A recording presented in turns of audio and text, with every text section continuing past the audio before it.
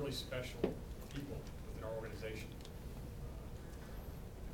Character, the way they handled the information they received today only speaks volumes of what they were, professionals and players on and off the football field. I thought Derrick was a consummate professional. Dealing with Coach Morris, talking to Coach Morris, myself, even personally meeting with Brian Glazer, just showed again the class that these men that we had to release today really is. Derrick is obviously one of the greatest Buccaneers of all time. And again, these decisions are tough for us to make. It's a decision, and it's a direction that we feel like we want to head as a franchise and as an organization.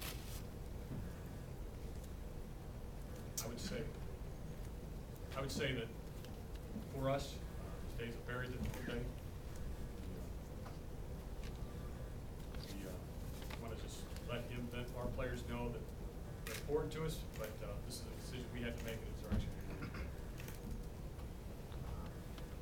There's never adequate time to make these types of decisions. Fortunately, we've been put in a role as decision makers. And we made a big one today.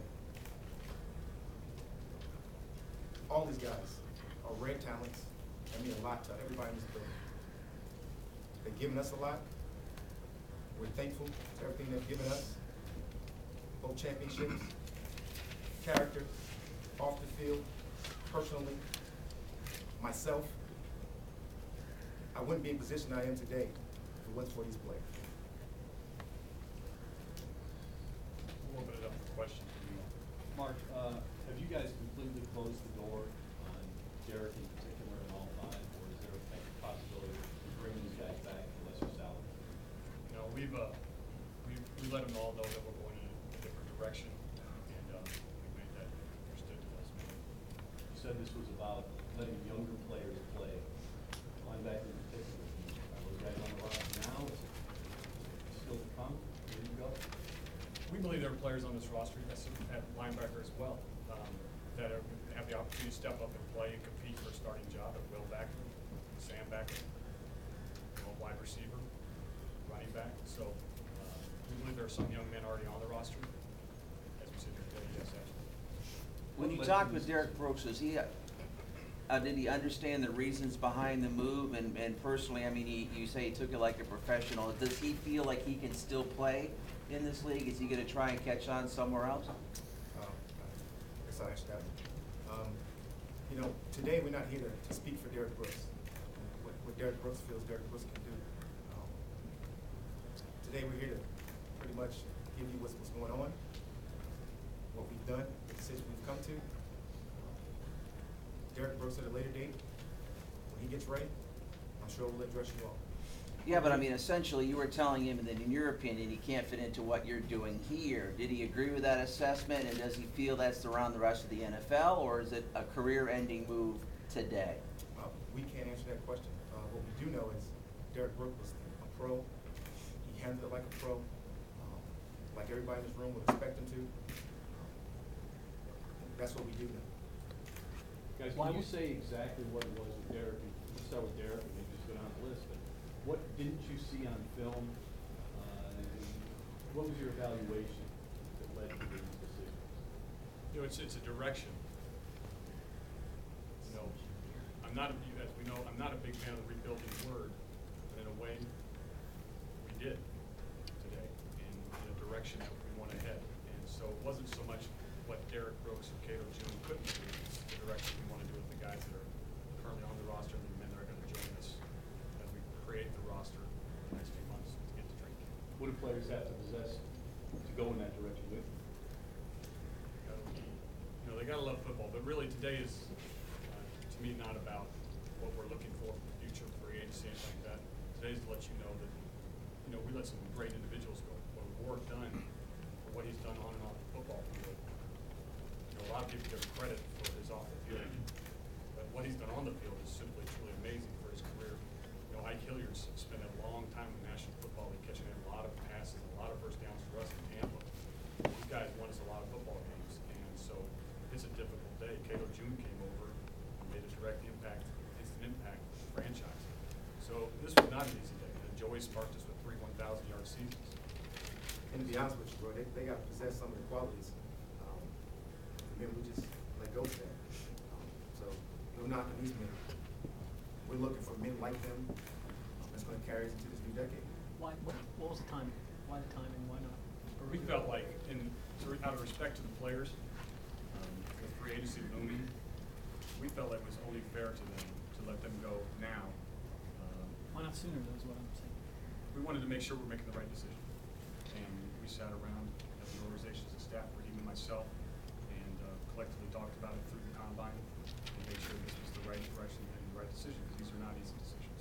All 5 of these were very difficult. For us, it's the decision we wanted to make. How much money did you save by letting this guys go? It wasn't even a financial decision. I haven't even looked at that because none of these were financial decisions. Did the new coordinators have a say in this? The decision makers are sitting in front of you today. We value everyone's opinion in the building. We talk to everyone in the building. That's our job as decision makers. But at the end of the day, myself and Mark, we get together and we make decisions. Mark, can you and Raheem speak to a void that you now have in terms of the intangibles in that locker room? I mean, Derrick Brooks has, for better, been the face of this franchise, kept the team together in tough times. To some degree, Ike Hilliard has done that with young players. What have you lost, and who are those guys that you've identified on this team now that have to step into some of those roles that you must feel ready to? Rick, there's no doubt about losing voids as far as character. What these players all brought to the locker room, what they brought to their head coach. There's no doubt about that. We do have players in those roles that have to step up. There's going to be a lot of burden placed on people. The changing of the guard, so to speak. The Barrett Rudes of the world. Some of those guys just assume bigger roles. They're stepping in some pretty big shoes, as you guys all know. You never replace a guy like Derrick Brooks. You just put people and give them a chance and opportunity too. Can you be any more? Four of the guys were they were getting up in age, but what was the reason for releasing Cato June? Again, this was not a money issue. This was not a age issue, a youth movement. To be honest, just like Mark just stated earlier, it was a direction change.